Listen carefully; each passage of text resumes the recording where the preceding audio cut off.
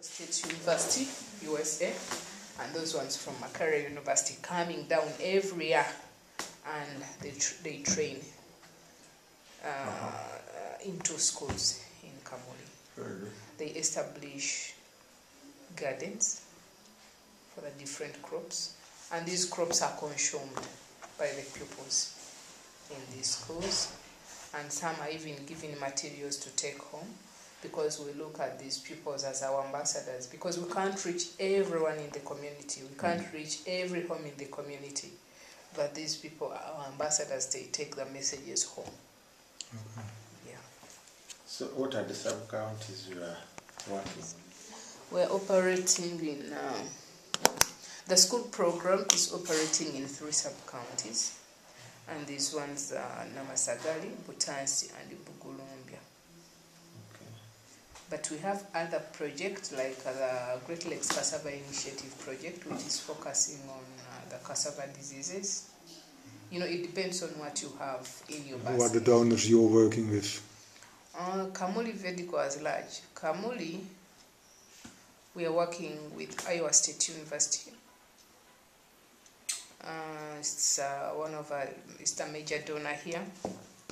We are working with Catholic Relief Services, and also, yeah, the projects we are implementing here are those. But Vedco as large, we get funds from Netherlands.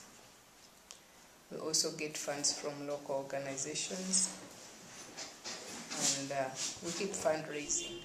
To the extent that from there, when someone takes it, you will not have problems in using it to make it, to turn it into manure. Yeah. Okay. That is very interesting. I would have no problem of collaborating with you in this line of waste management and how best we can make of the wastes.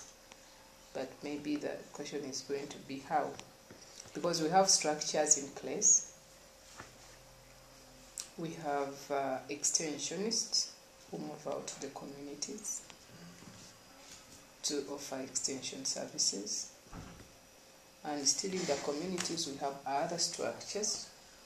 We have the community-based trainers. We call them community-based trainers. They reside in the communities and reach out to the households we are working with. Still down, we have the farmers themselves, or the households which we reach out to. Then when my concern is if we are to sensitize some of the community members on this aspect, at which level are we going to do it? Maybe before we go into the details, let me give a chance to these visitors to also talk something before we can proceed. How do you see it, Philip? Yeah, what I see to start with, we don't have very much time. Well, it was our fault, not yours, so to be clear. So I think the main thing is what I see is that there's lots of opportunities for cooperation. You're exactly in the field where you could play a part in this project, I guess. But we are just starting to sort the waste out in the bunkers in Kamuli. We visited this week. In some bunkers it was separated.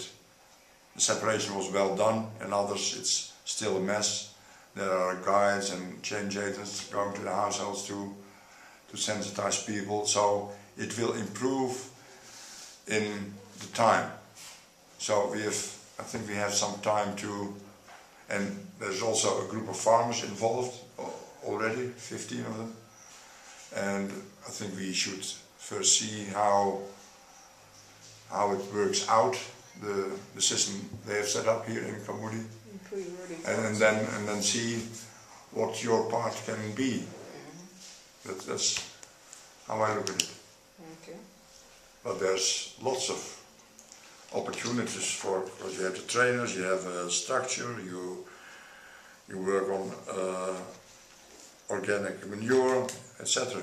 They have community-based trainers, etc. So it's all ripe for picking, so to say, as if it was a banana.